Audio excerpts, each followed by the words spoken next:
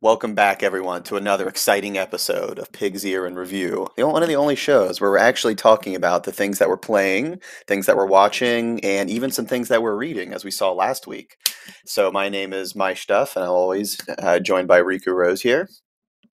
So this week, we got some fun topics as well. We got Halo, the TV series. I'm going to do a bit of a Silent Hill kind of compilation sort of discussion, given the rumors of the new ones coming out. Then we got one of the most unique movie names I've seen in a while, The Unbearable Weight of Massive Talent with Nick Cage. And then I'm going to talk about a manga I've been reading for a little while, a little small one called Berserk. Maybe you've heard of it, maybe not. But I've heard of it. Yeah, you may have seen it here and there a little bit. But before going into that, though, how you been the last week? Yeah, not bad, not bad. I've got a bit of a sore throat at the moment, so you're like, okay, I've got COVID, but all the tests say no, you ain't got it. Nice. So now I'm just sitting here wondering what I've got and who I've been there. That's always the issue lately, but hopefully you're feeling better as well. Remember when we used to just get sick? Yeah, remember the good old days when we just had sore throats and noses and we didn't think we were going to die? Yeah, I do remember that. What a great day. Been? Oh, not bad, not bad. In addition to the stuff we're going to talk about today, I've also been finally catching up on TV shows over the last week or so that I've been meaning to for a little while now. But what I've been doing lately, especially because every streaming service under the sun now has every different show, I'll kind of wait for the episodes to build up and then just watch them rather than just do like a month, like a month by month, keep paying them. So I will say, though, I do normally subscribe to HBO Max, which has been nice. So I've been watching Barry, and I know you have as well. Better Call Saul, and then what else am I watching? Oh, yeah, Our Flag Means Death, which all of those we'll probably talk about in some upcoming episodes, but those are going on right now, which are all really good as well. So, well, I wouldn't have signed up for Paramount Plus personally. There weren't a lot on it. I was interested in, but I got it for free with my TV for 2 years. 2 years? Yeah, well, they offered a $100 gift card. They said you can either do the $5 a month option or the $10 a month option with no ads. Huh. So I went with the ad option and got it for 2 years. So that's not bad. And the biggest show on Paramount Plus right now is Halo. How dare you? It's true. They came out the other day and they were like, it's our most successful show. What's your history with Halo? Yeah, so I've played, let's see, Halo 1, 2, 3, ODST, and Reach. So I have not played 4, 5, or Infinite yet. And then I know there's like books and stuff, and I haven't done any of that. So I'm not like a super fan by any means, but I've played a good chunk of the older quote-unquote games. I think we have done exactly the same then, because I stopped. I never played 4. Okay. I played 1 to 3, Reach, ODST.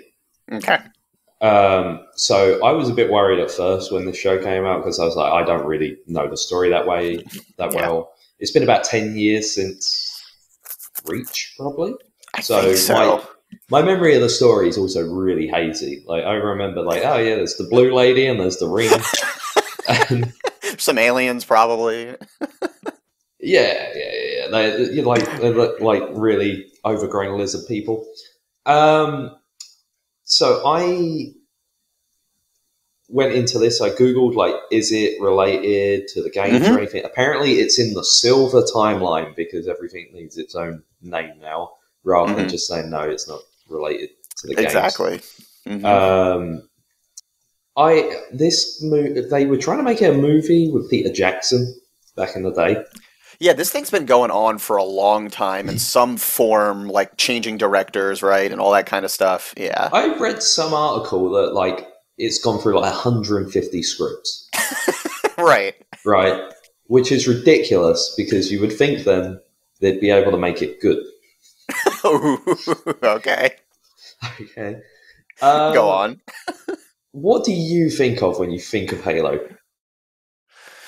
I mean, Master Chief, of course. He's trying to save some world from being destroyed and aliens taking over. And I know there is a longer history, especially the recent games. I think they go more back into the history a little bit with like other species. Let me rephrase this then. If me and you were sitting in a boardroom at Paramount headquarters, what are the things people are going to want to see in a Halo, either show or a movie? Yeah, okay, so once again, Master Chief, probably a warthog, like, the car that they're driving, or whatever you want to call it, Cortana, the blue lady, as you call her. I mean, some of the common aliens, like the Elite or the Flood or whatever they're called. I mean, granted, I'm once again thinking of those older Halo games, but I mean, those are the ones. I mean, a Halo, the freaking Halo, planet. You get all of that stuff. Okay. What kind of genre should we make it? Rom-com. How about a deep commentary on hiring children to become war soldiers? Really? Yeah. Okay. All right. It opened up the first episode, and there's these kids playing in the woods, and they're like, "Don't go that far! Ha, ha, ha. Oh, come on, Quan, come with us." And I'm like, "Wow, this seems like a really bad sci-fi show, or one of those shows that get cancelled on Fox after one season." Right. And then the aliens appear. It's really bad CG.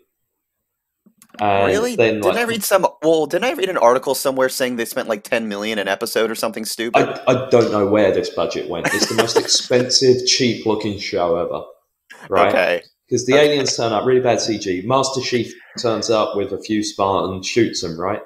It's all right. Sequence. They try to be really heavy-handed with it's first person. Oh, you hear the shield come up, right?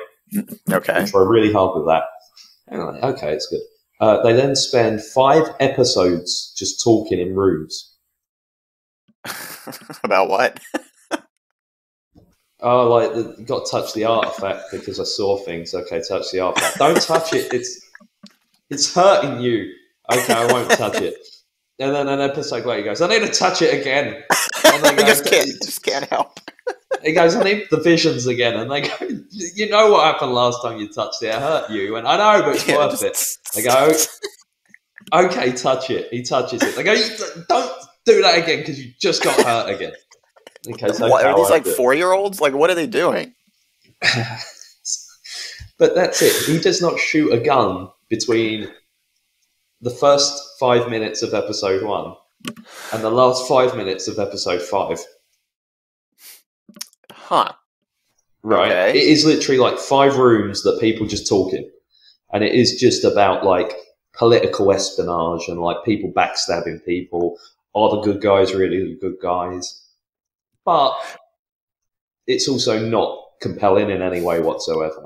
My favourite part of Game of Thrones, No, I was going to say, because that type of thing could be interesting given the right context or if that's what you're expecting. But to your point, if that's not what people are kind of hoping to get out of a Halo show, then it just seems super weird. Yeah, I mean, I'm not the biggest Halo fan, as we said earlier, but I would think you want action. The thing that's cool about Master Chief is he's a one-man army that goes into the suicide missions and he comes out of it. There's none of that. None of that whatsoever. Other than maybe the very last episode there's a little bit of that. But for the most part, it's trying to make you care about these characters that have no redeeming features. No one cracks a smile for the entire 9 episodes. People become friends and fall out and become friends again.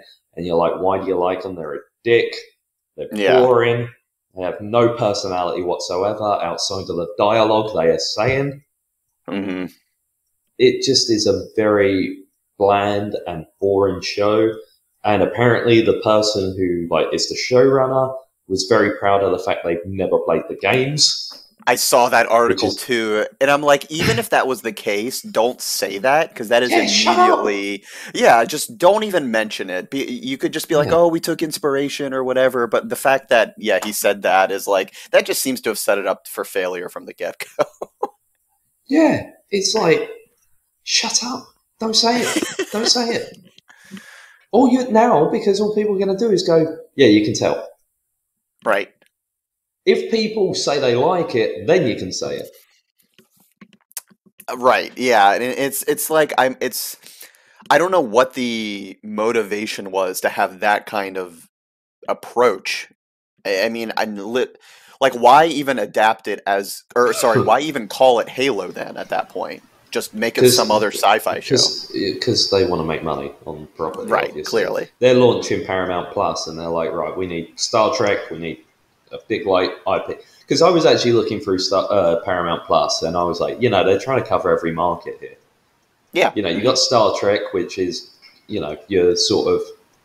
Nowadays, it's your nerd who is into the old school sci-fi. Yeah. You got your Halo, which is more your modern sci-fi. Right. They have like Jackass, which is your comedy. They had some sort of like Gossip Girl type show type thing for the younger ladies or like early 20s women. They have like the Rugrats and SpongeBob stuff. So I think they've just been like, right, we need a property that we can put in this hub.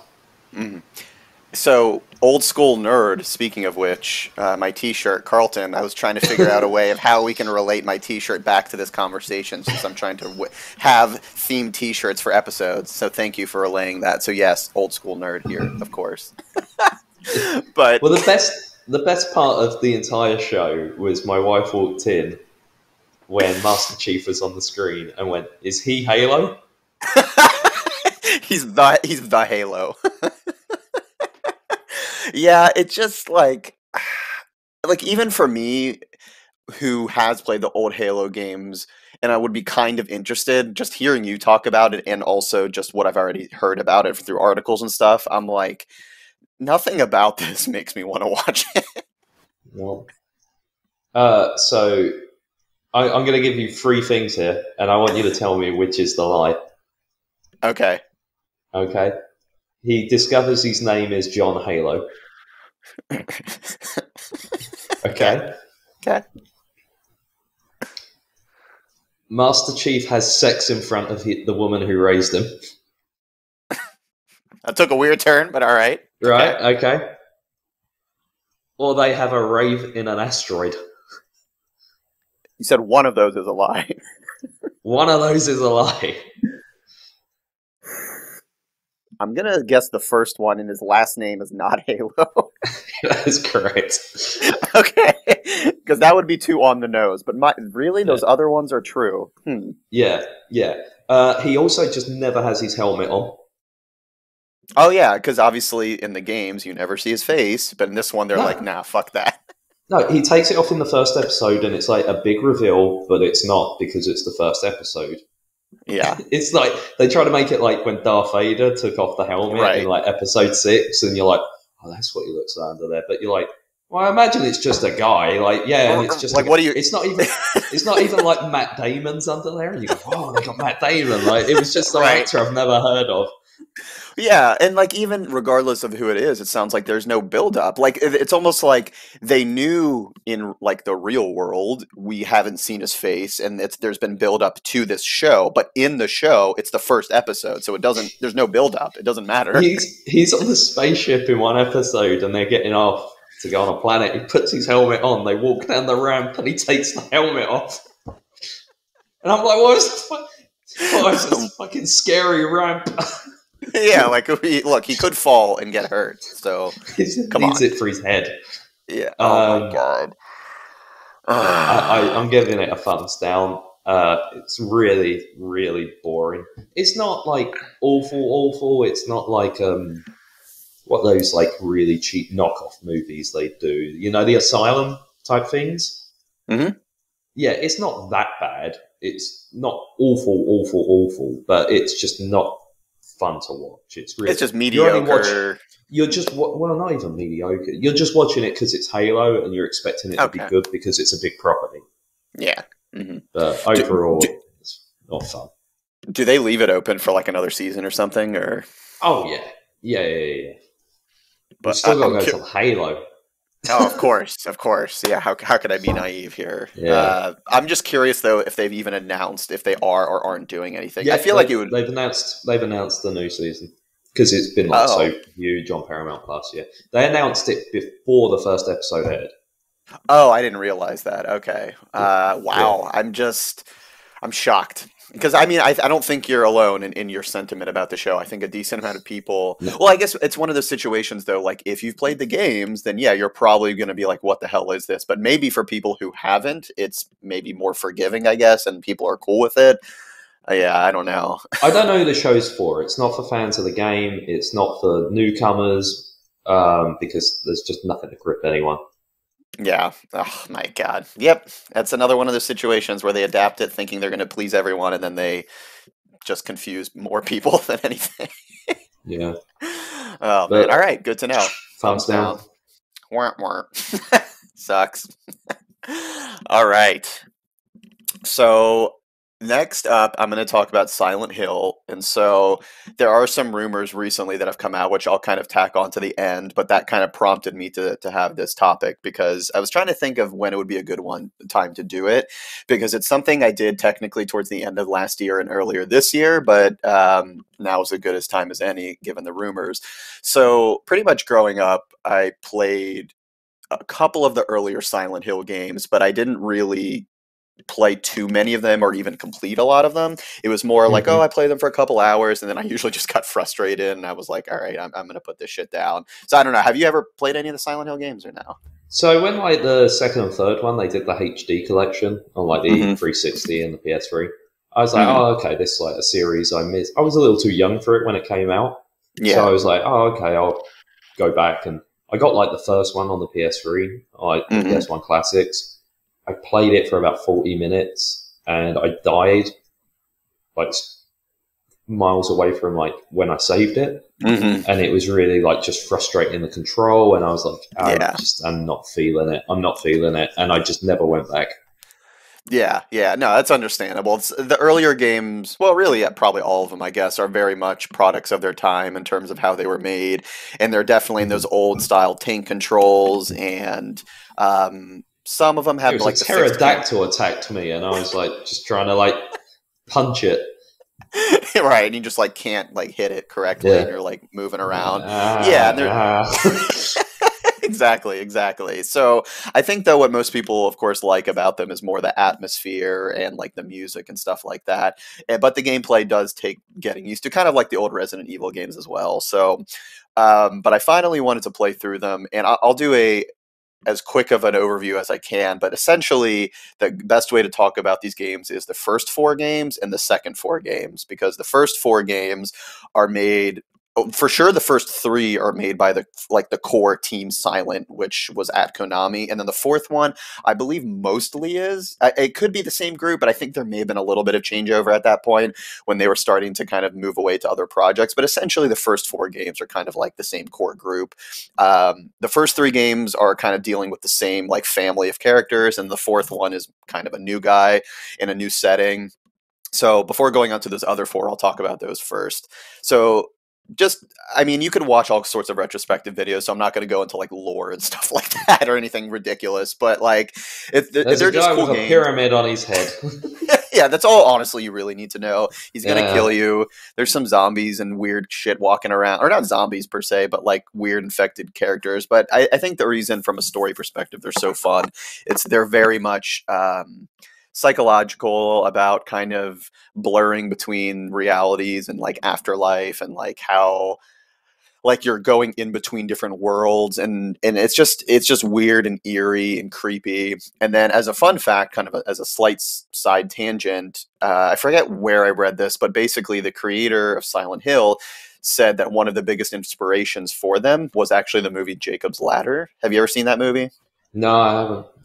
So incredible movie with Tim Robbins from like 1990, basically about like a Vietnam War vet who's coming back and is trying to like deal with PTSD, but he starts seeing like really weird visions, and it's like really grimy and stuff.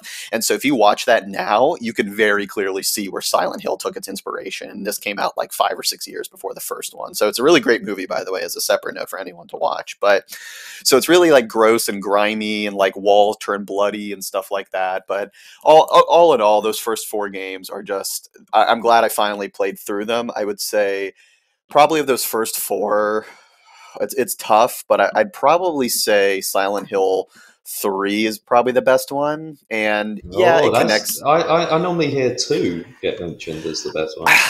It's usually a toss up between 2 and 3, and I think it's either one of them you're going to enjoy, and you don't necessarily have to play them per se in order. Like, you won't miss a whole lot. It's nice if you do, but I really like 3 just because the setting I think is a little bit cooler. There's some like more industrial areas, and it just I think the music is a little bit eerier, and yeah, I just end up Hmm. personally like that one better. But you really can't go wrong with any of those first four. The fourth one, I will say, like the first one is, sorry, the first one is a little difficult to recommend just because of how old it is, and you'll really feel those clunky like tank controls, like you're saying, and you're kind of like just Hmm. wandering aimlessly sometimes, and it's not very clear what you need to do half the time. But then the fourth one, I will say, doesn't get as much love as it should. And I think that's mainly because they basically took like a completely different character. But it's a really cool one where you're like stuck in this room, but then you do escape from time to time to go into like this other world or whatever. But it's just this really eerie concept of like you can't leave your apartment and you're like trapped and you're kind of slowly undoing the clue, unraveling clues and stuff like that. So So it's like they're COVID really cool. lockdown.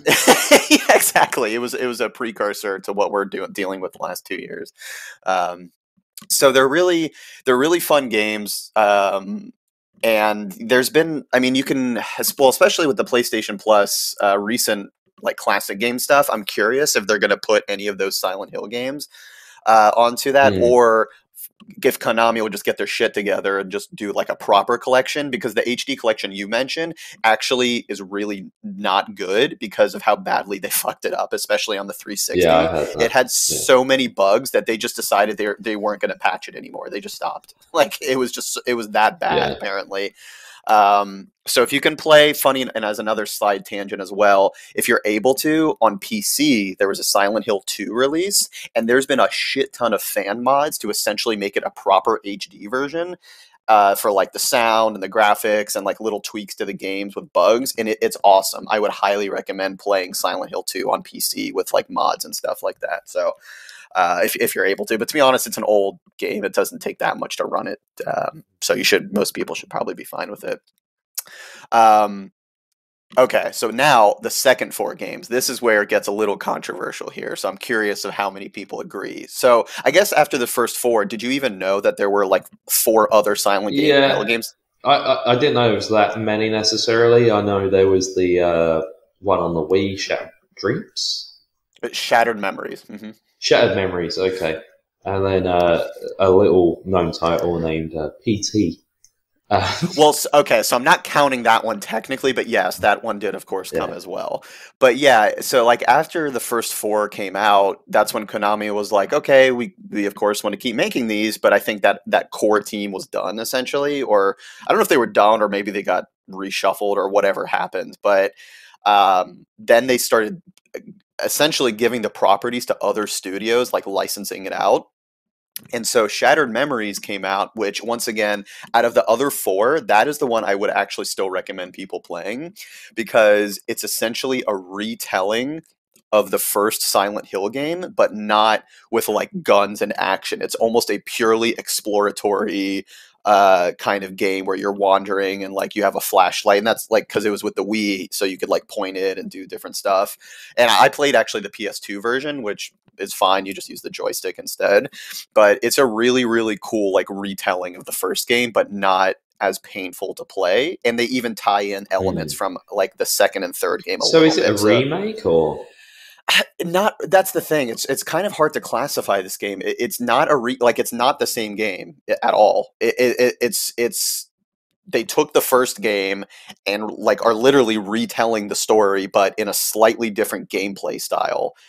Like you're in Silent Hill. It's the same main guy, but it ties in the lore a little bit to one of the later games as well, and it's just a different style of game. Like it's not even I can't even really call it a remake per se. It's a Yeah. I think retelling honestly is the best thing I can call it, because it is a truly different game, but it's the same story. So I thought, well, that was a neat way of like trying to revisit the original Silent Hill, but just in a different way. So I would actually really recommend playing that game, especially. I think it's worth playing.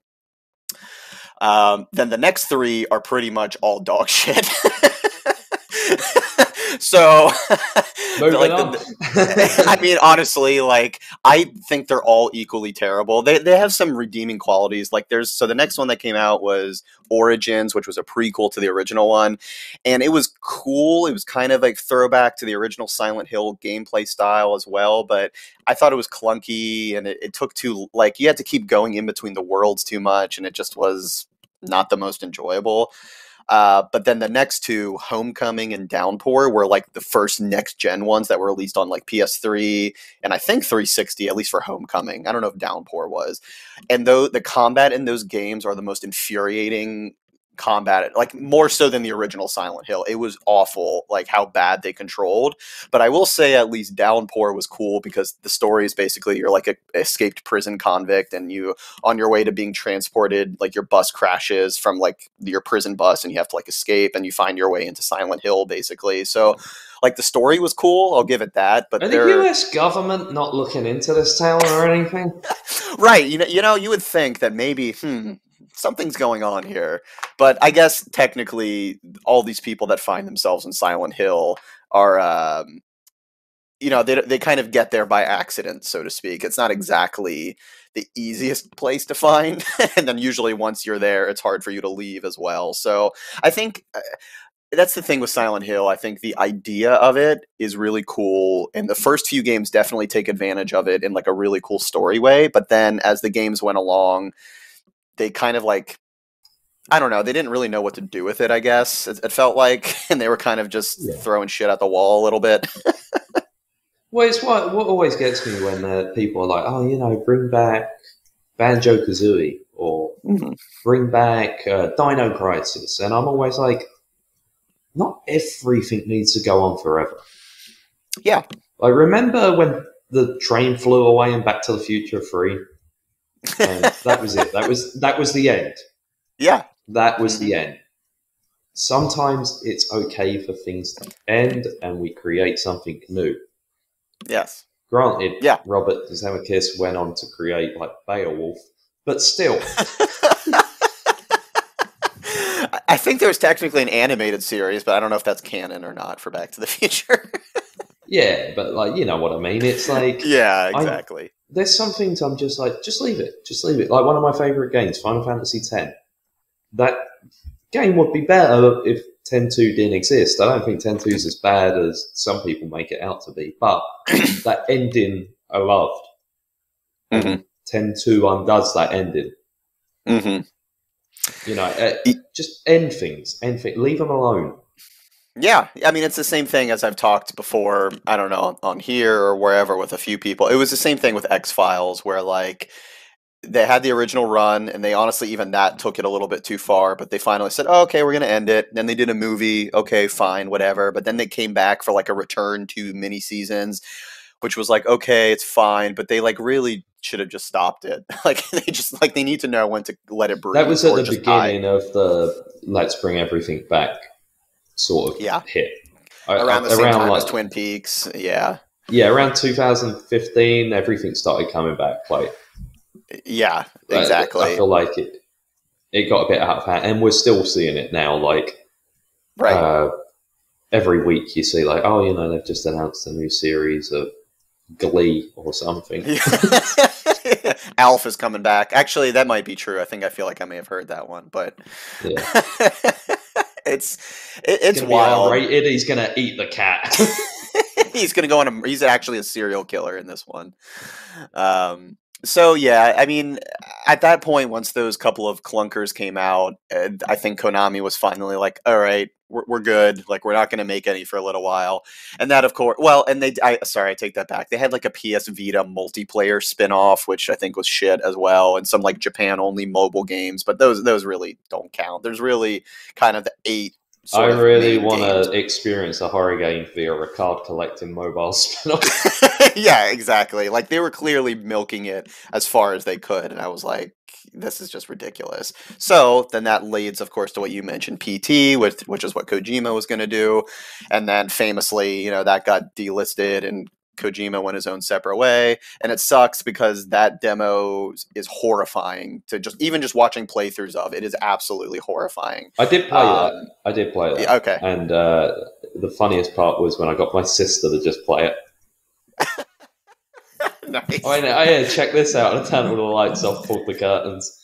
She lasted about three goes through like the rooms, and then she was like, "No, I'm done. I'm done." Yeah, we're good. And it's crazy how much influence just even that demo had on other games that came out after it, like indie games, some games that literally just tried to replicate it, and then I would even argue Resident Evil 7 and 8 took like direct inspiration from it as well, because 7 came out not too long after, and then 8, there's definitely one of the bosses that is like, it's clearly they took inspiration from it. Well, there were rumors that like you were going to give them your phone number and like email address, and they were going to like text and email you when you're like not playing. Yeah, like really weird shit. I think that's like an awesome concept if done wrong. Yeah, I mean, and that's where, like, I mean, I know Kojima, certainly a lot of people love him, and I know he does some maybe overly ridiculous shit from time to time, but you got to give him credit for having weird ideas of, like, kind of breaking the boundaries a little bit. So we're thinking thumbs up for 5, thumbs down for 3 of them? So... Well, okay, as far as the ones that I've played, Silent Hill 1 through 4, honestly, I think are all worth playing. I think, personally, like, even 4, which I know gets shit from time to time, I think all 4 of those are very much thumbs up in their own right for different reasons. And then Shattered Memories, I would very much say, is a thumbs up as well. Like, I personally think it is a really cool experience. Actually, really quick fun fact I remembered, in the game you have a cell phone and you can use it to call different people, and if you use your cell phone to call the actual Konami like help center number, like the customer support, it picks up and like in game and says like, "Thank you for calling Konami, like how can I help you?" And then like the main character says, "Hey, I'm trapped in Silent Hill," and then they like just hang up or something like that. It's just really stupid. But so they kind of like play into that a little bit, which I thought was funny. But then those other 3 games, Origins, Homecoming, and Downpour, are not that good. I mean, if you can get your hands on them, give it a shot, but they are not that great. So, and then PT, I mean, it's delisted, but if you're able to at least watch playthroughs of it, it's really fun. I think there's ways to do it. Yeah, you can jailbreak it, your PlayStation, and or, you know, in that sense. But and then the last thing I'll briefly mention is the recent rumors of. I mean, that's the thing with Silent Hill. There's always rumors. Like I feel like every freaking month of like, oh, it's coming back, and then obviously nothing happens. But more recently, it seems like a little bit more credibility just because Konami was issuing DMCA takedowns and like really commenting on it. So apparently the rumor is there's going to be a remake of Silent Hill 2, which I thought, you know, that'd be pretty cool if they did that. And then of course a brand new Silent Hill coming out that I assume is completely unrelated to the PT game base or demo. And then they even said there might even be another one. They made it sound like rumors are saying multiple projects are happening. And so I guess the interesting piece is, I guess the team that did you ever play the game The Medium that came out like a year or two ago? No. So really cool game. Yeah, exactly. Apparently there's rumors they're the ones that are working on it, which actually would be cool because The Medium, another great game, highly recommend. It's a very Silent Hill-esque kind of game, and the person who did the music for the first at least 5, I think, Silent Hill games did the music for The Medium, so it's very much sounds like Silent Hill kind of music as well. So highly recommend playing The Medium. Really great game. But so yeah, if they're the ones who are going to be making it, I think it's in good hands. So, you know, we'll see how it goes, I guess. So it's been fun. Okay. So highly recommend checking out Silent Hill games, especially if you like the horror psychological stuff. And yeah, you'll have a good time. Play with the lights off. All right, back over to you. So I went to the movie theaters to see The Unbearable Weight of Massive Talent. Great game. I don't know how much you know about this movie. Nothing? No, not much. Other than Nick Cage. Yeah, so Nicolas Cage plays himself. Perfect. Sounds about right. And Pedro Pascal plays a superfan who's like a millionaire, and he wants Nicolas Cage to come to his birthday, like some kind of party, and offers him $1 million to make an appearance, right? Mm-hmm. It's like, did you ever see Birdman? I've always wanted to. I've heard great things, but I haven't watched it. So this movie's sort of broken up into 3 chunks, which is, from what I think, deliberate, based on some of the stuff that happens in the movie. Like, the first third is like a very serious, like, sad look at a guy who just wants to be taken seriously as an actor and isn't anymore. Like, it's kind of sad because it makes it seem like Nicolas Cage is a bit self-aware of the depiction of himself. Right. But then also the rest of the film kind of makes it seem like he's a superstar that everyone loves, whereas I feel like many kids now wouldn't. Even most 20-year-olds, I don't think would know Nicolas Cage really. Yeah, and that's the trickiest thing too with Nick Cage is like he is a good actor. There's been some really good movies. I don't know. Sorry, really quickly speaking of horror again, not so much Silent Hill, but he was in a movie that came out I think 4 or 5 years ago, maybe a little less than that, called Color Out of Space. Have you seen that? No. So it's an H.P. Lovecraft story that was made into a movie. It is one of the most unique horror movies I've seen in a long time. It's really, really cool, and it has Nick Cage, and he's awesome in it. He does a really good job. So, like, if you give him the right role, he's an incredible actor. But to your point, I think a lot of people, especially younger kids, they're like, "Who the hell is this guy?" They just look at him like he's kind of a joke almost. Yeah, I kind of think the internet was a bit nicer back in the day, but it could be ruthless to people still, and he was one of the first sort of like celebrities I think that kind of got memed. Yeah. You know, like back in the people weren't getting fired every week because they posted something on Twitter back in the day, but people got made fun of in a mean way. Yeah. Mm-hmm. And he kind of seems self-aware of that, which is a bit sad. He talks about, I want to quit acting, I'm not getting the roles I want to anymore. Mm-hmm. You know, the whole thing at the beginning is he finds this role and he really wants it, but nope, and he's just getting offered crap. So he's like, I'm done. Yeah. I'm done. Then the middle part of the movie turns into sort of a buddy comedy. All right. Between Pedro Pascal, who plays the superfan, and Nick Cage.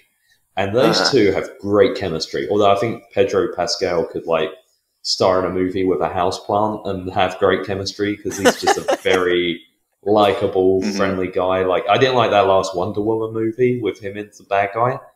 Same. But I wouldn't say he was bad in it or unlikable. Yeah, he's a great actor. Yeah, he's just a likable guy. You can imagine like wanting to go to Applebee's with him. Hang out. Sure. And he's like a super fan. He's just like, you can tell he's like obsessed with Nick Cage, but like Nick Cage is slowly becoming friendly with him because it's the first guy who in a while is obviously showing him some kind of affection and not just bullshitting him. They hang out, they watch movies like Paddington 2. There you go. There you go. For those that don't know, he was. We try to link a shirt into everything we do, and my stuff was like, maybe we can link Paddington into this somehow. There you go. Yeah, and then you did it. The final third becomes an action movie. Okay. I mean, is it literally like chapter markers where it's clearly distinct? Oh, okay. All right. No, so the reason why I think it's deliberate is because they talk about writing a movie together and they keep changing their mind on what kind of movie it's going to be. Oh, okay. You know, they're talking about like, there should be action in it at the end, and like, but at the beginning it's like a serious drama and stuff. And honestly, I enjoyed this movie overall. But I do think it would have been better if they'd stayed more on the drama side. Mm-hmm. Because the moment it goes action, you're kind of waiting for the movie to end. Got it. Because also it's not the greatest action in the world. You know, he's not driving a bus off a mountain. And right.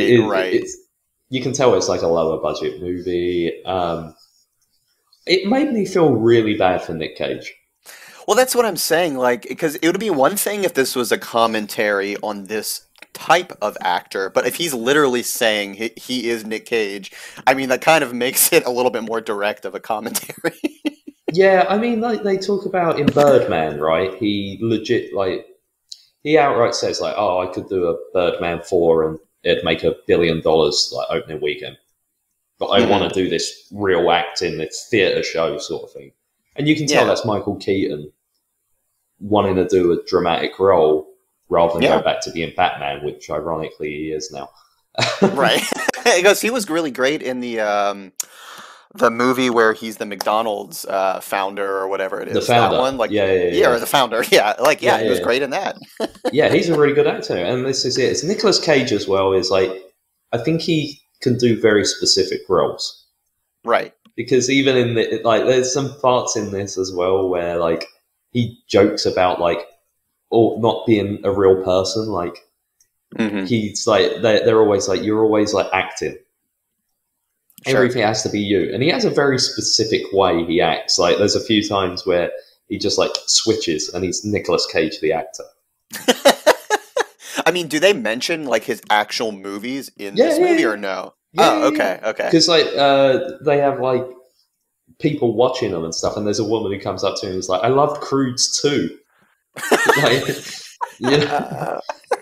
He's like, yeah, it's a good movie. Like, oh my god, yeah, it's so weird because, like, I don't, but I mean, good for him that he's, I guess, willing to take on those.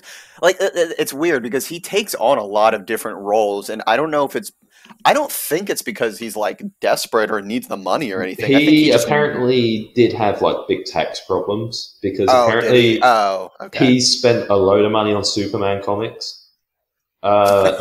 True story, he bought a bunch of European castles.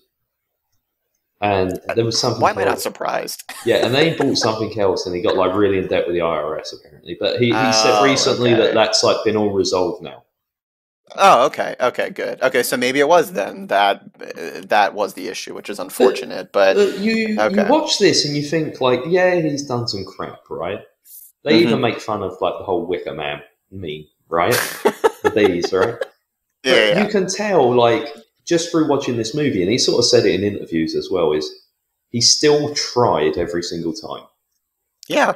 No matter how crap the movie was, he still gave it everything. And I believe that. You can tell.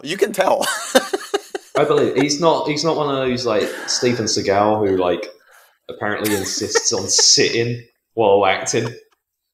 Man, and that's a guy that has had a wide range of interesting movies. Yeah. No, I enjoyed this movie. I'd recommend it. I'd give it a thumbs up. I don't think it's like the 90% or whatever it got on Rotten Tomatoes. It's not that good, but Rotten Tomatoes is... I think everyone's going to enjoy it, which is why it got such a high score with the way Rotten Tomatoes goes. Yeah. It's a good, solid, like, middle-of-the-range, fun movie. Okay. Do you think... So, all right, I do want to check this out at some point because I think this is the type of movie I would enjoy. So that's good to know. Then I'd probably enjoy it. But I guess really quick on the topic of Nick Cage, given the Marvel's cinematic, like, multiverse type stuff, Ghost Rider, is he coming back? I don't know. I did see a thing the other day that apparently Ghost Rider cameo did get cut from Doctor Strange. Oh, man. Really? But there was also a Ghost Rider in that Agents of S.H.I.E.L.D. show. Oh, I didn't watch that. Okay. Yeah. Okay. Yeah, so. Well, one of these, I'm crossing my fingers. Doctor Strange 3. He's going to team up with Nick Cage, and not as Ghost Rider, just as Nick Cage. He's going to be the character. He could do that. All right. Well, that's good though. Cool. Good to know. Yeah. I'll have to check it out. Thumbs up from me, and then back over to you. All right. So, as I've mentioned before, comics and manga and stuff is definitely something I've been reading for quite some time. And once again, my bookshelf is multiple bookshelves full of this stuff. But one manga that I started reading last year, so it's one that I've wanted to read for quite some time, and so the good news, I finally started reading it, but it was because of an unfortunate reason. And so Berserk here, this is volume 4. I'm actually in the middle of reading volume 5. It's upstairs, but So by Kentaro Miura. So he passed away last year in the middle of writing the latest volume, unfortunately. Died unexpectedly at like 55 or something like that. So, pretty, relatively speaking, pretty young. So super unfortunate, but this manga has technically been going on in some capacity since 1990. Technically, maybe even a little bit earlier from when he first started prototyping it or whatever and like trying to shop it around. But essentially, the first official volume was 1990. And over the last 30 years, it's been kind of it was never canceled or anything, but it was just kind of went on and off over the years, where it became longer and longer over the last 5 to 10 years between chapters coming out. But it is without question like the pinnacle of dark fantasy kind of manga, in the sense of like if you want to know probably the chief inspiration for Dark Souls in the terms of like what the characters looked like and some of the weapons, it's Berserk. Like it 100% is Berserk. I mean, a lot of things also influenced the Souls games and stuff, but like this is like a dark fantasy of like a knight, kind of you're talking with Master Chief being like a one-man army, where the main character here, his name is Guts. He's a one-man swordsman kind of knight, and his main thing is that he has this massive sword. Think like the Buster sword that Cloud has, but like times 5. It is like stupidly massive, and he just destroys people with it. And so but what's interesting about this story, though, is there's the medieval, the knights and people battling and stuff like that, but like I said, there's the dark fantasy part of it, where you have these just insane monsters and like crazy hell demons, and like I would even say there's stuff in here that was inspired by like the Hellraiser movies as well, in terms of what some of these characters look like. And so it's honestly like insane how much this, like, other artists like in Japan and otherwise have said that Berserk has inspired them in terms of how they went about their storytelling and stuff like that. And it is without question like some of the most brutal shit that is in this story, in terms of like the action, not so politically correct things that happen. I'm not going to try to get this video demonetized. Not that we're monetized anyway, so I guess it doesn't matter. But some really like, you got to have like if you have a sensitive stomach, in some cases, there's some shit in here that it's like, even for me, I was like, God damn, like it gets nuts, I will say. So, I mean, I don't know, when it comes to like dark fantasy stuff, like I mean, I wouldn't say like Game of Thrones per se is like a dark fantasy, but like in that fantasy realm, I mean, I think that's the type of stuff you would have liked. I mean, since you've told me like Game of Thrones, I mean, triangle strategies, like more medieval type of stuff as well, right? Yeah, I mean, more what I like with those stuff, though, is more the politics side of it. Okay. Yeah, I like the back and forth. Why are they doing this? Why are they doing that? Not necessarily the setting itself.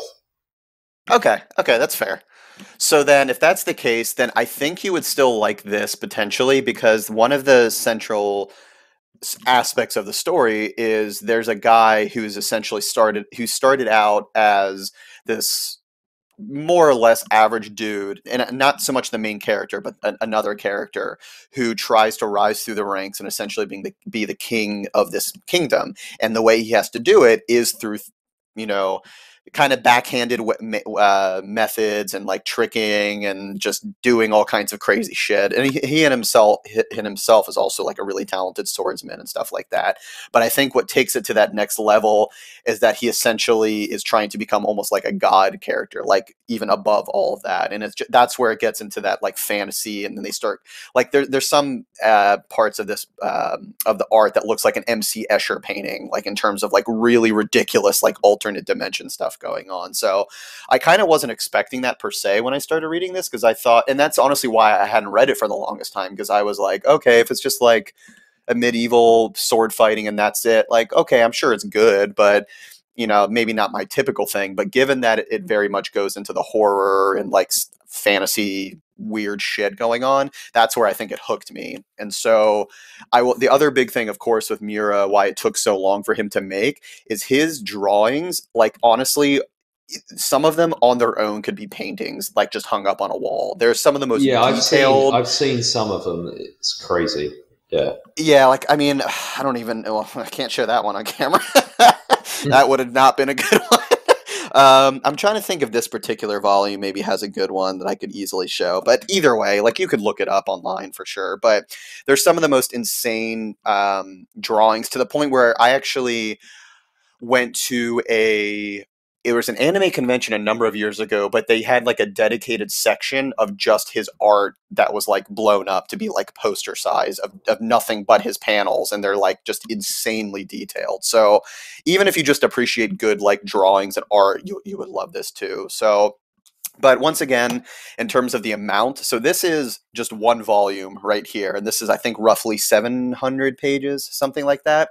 So, and these are the deluxe editions as well, which I would highly recommend. So normally, like they have the smaller ones you would find like any other manga, but what they did, because this was such an incredible series, is they started bundling them into these deluxe editions where each one of these big ones has 3 small ones, but then blown up and made better quality and stuff. So it's not one for one. You're getting technically 3 volumes in each of one of these. And so I think at the end of this year, they're going to release the 12th one of these. And so I'm on number 5. So I'm not even halfway through the damn story. And it's insane how much there is. But because he died, they're saying they're going to finally release the last one in English. And the big question is, are they going to continue it moving forward? Because there's a lot of the story that's so like super tied to his personal life that was like allegories for stuff he was dealing with. And so people aren't sure, like, should they continue it? Because he left the story unfinished. Like, even though I'm not done yet, I kind of know where the story's going already. Just it's kind of been spoiled, which is fine. It's not a big deal. But that's like the big question of, are they going to continue it? Like, even though they kind of had a direction. In those cases, like, what was that Wheel of Time? I never read it. But the author, like, I think it's the last 2 or 3 books, gave, like, another author, like, the outlines and what. Yeah. And they took, I think in those cases, it's fine. I think it's a bit, it becomes fan fiction if you didn't know where it was going to go. Exactly. And that's exactly what I was going to say. So it sounds like, because after he died, of course, everyone was like, oh, what's going to happen with the story? They're going to continue it or whatever. And that's when, well, they already had one chapter that was about to be released. And so that's, they released it. But then, his supporting team was basically saying, like, look, we would love to continue it, but it's just too soon for us to make a decision. But they kind of said that, like, yeah, they gave us some ideas and probably they could keep it going for a little bit. But to be honest, I don't think he was still anywhere close to finishing the true story. So they could probably do it to an extent, but... Yeah. And I think people will still read it. Like, I don't think people would just stop reading it, but it's very clear that, like, this is an end of an era for this story with him dying, unfortunately. So I'll see where it goes. I still have plenty to catch up on. Like I said, I still have like 7 more of these just to catch up. So I'm going to be reading these for a while, and I'm not anywhere close, but I would highly recommend. I mean, if you love manga, read it no matter what. But even if you're like, if you're not sure like where to get into starting with manga, and like, but you've always maybe thought you might want to do it, but you're looking for something that's good and not just like your typical like Naruto or One Piece or kind of that type of shit, I would highly recommend Berserk, because it is super fascinating. The art's incredible. It is brutal as hell. Yeah, it is not for kids. I will say that for sure. So highly recommend. 2 thumbs up. 2 thumbs up. I would give it definitely, without question, one of the best manga I have ever read. Unfortunately, though, I will say there have been some anime adaptations of this, and apparently they're all pretty terrible. So, and I don't know, and I haven't watched any of them, and I think there's been like miniseries and a movie, because there's so much material. Like, there's been different like arcs that have kind of been adapted, and I think all of them apparently have not done the greatest job. So I'm sure Netflix will get it right. Oh, yeah, they're going to turn into a rom-com. It'll be fine. Yeah. It'll be super easy. With Alfonso on your shirt. He's going to play the main character. I can see that. Yeah, that'll be fun. But yes, definitely recommend. So, okay. What's that, 7, 8 thumbs up in total this episode? Not bad. There's a lot of thumbs going up, that's for sure. Yeah. So, yeah, a lot of good stuff. So as I mentioned, I'm already watching some other shows, and I know you're watching some of them. So sneak peek at maybe some upcoming episodes, what might be coming up. But thanks as always, of course, for everyone who's watching. Thanks for joining me today, as always, as well. So for anyone who isn't already, make sure to follow us on here on YouTube at Tojo Dojo, on Twitch, Twitter. I think that's all we have for right now. Maybe Instagram, right, as well. Yeah. Maybe Facebook too. There we go. So find us on all those places, and stay tuned for what's going to be coming next. So until next time, see you later. Bye.